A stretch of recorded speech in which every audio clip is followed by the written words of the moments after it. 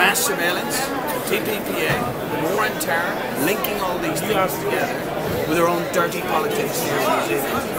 This country is not a bit player, but it's a key partner in the Five Eyes alliance. And how this is related to sovereignty, how this is related to freedom, how this is related to democracy itself.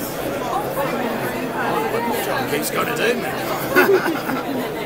So, what do you reckon is going to happen tomorrow? Well, there's a huge energy in this hall. Look at this. Look, people are moving from here. And I think they're moving from here, I don't know, to really participate in fighting to defend democracy, civil rights, and internet freedom. And I think this has really vindicated those of us in the MANA movement who teamed up with this generation of internet freedom riders. I mean, to be joined here tonight by Edward Snowden, former NSA agent, to hear what he had to say about how this government collates information from every citizen here using X keystroke, right? From collecting not just our metadata, but every keystroke, right? And there it is, put out there. You know, Bob Amsterdam on the TPPA, we've been marching against the TPPA, free trade agreements, the might of these multinationals, how they want to subvert law, how they want to reach in and take people like .com away who challenges them. I mean, I just think there's a huge feeling after tonight. I'll be very interested to see the political effects in the next 4 or 5 days. So, and I'm looking forward to being a very active participant in the next 4 or 5 days. Joe, 3 years ago, it would have been hard to imagine that that socialists in Aotearoa would have been this deeply involved in electoral politics. How do you see the transformation of the last 3 years to tonight, and the energy in the whole in the society and the involvement and engagement here? How do we relate as socialists to this going forward? Well, tonight's meeting, you know, is part of it. If you look at all the people who are here, many of us who are involved in it, I mean, comes from a very rich tradition in this time of protests for freedom.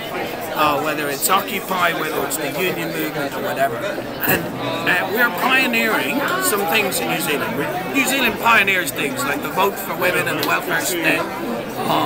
With MANA, you know, a left regroupment project led by Maori. But with this, with the InternetMANA Alliance, actually taking the issues of the 21st century just as serious as the 20th century minimum program. I mean, we want free jobs, we want education for all, we want housing for all. But the issues raised tonight I think it was Julian Assange who said that they are constructing a very sinister and bizarre civilization from the bottom up. That the Five Eyes Alliance is not an alliance of 5 nation states, it's an alliance of 5 intelligence agencies over whom we know nothing about how they're using this powerful, undemocratic information. And so the fact that 21st century revolutionaries are part of this movement that's fighting for freedom, fighting for democracy, fighting for civil rights as they exist for this generation, right? Our internet freedom, I think, is a very, very powerful new way. And I think it was great that the left has helped to influence this movement in this country, because in any fight for freedom, we're going to need to take on these agencies. We're going to need to take on the power of the secret police, of these mandarins who are hidden deep in the... Joe, would you agree that the time of moving forward, that the InternetMANA party has put a punctuation point on the end of the old way of conducting ourselves as socialists and progressive parties, moving forward now, seeing the internet and social media and politics as basically fused now and inseparable? Where do you see us being in the next 12 months, 2 years, and 5 years in the struggle over cyberspace and the internet? Well, I think, if anything, it shows that we need other forms of network that are just not on the internet. I mean, the power of these people to actually reach in and find out what people are thinking with X keystroke and stuff and gathering metadata. I mean, I think Snowden said it. He says we can find out more about you from metadata than we can from listening to the phone call. Because in a phone call you could use code words or whatever, but with metadata we can see who your networks are, who you're talking to, who you're concealing things from other people. And if anything, I think it shows that we need a socialist revolutionary organisation that exists in meat space and not just in cyberspace. And as Mary said, that exists Kanohi to Kanohi, face to face, and networks in our workplaces and streets.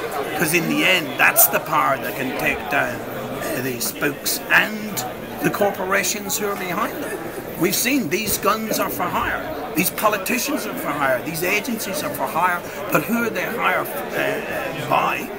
Corporations, the people who are pushing the TPPA, companies like Hollywood who are trying to persecute .com. This is what all this machinery exists for. This is what the secret police, this is what the state exists for. It's to uphold the corporate feudal control of society. And if that means sacrificing democratic and civil rights, that's what they're doing. That's what they're doing. I'm furious. Let's get out. 5 days to bring this government down. Excellent. What am I doing here?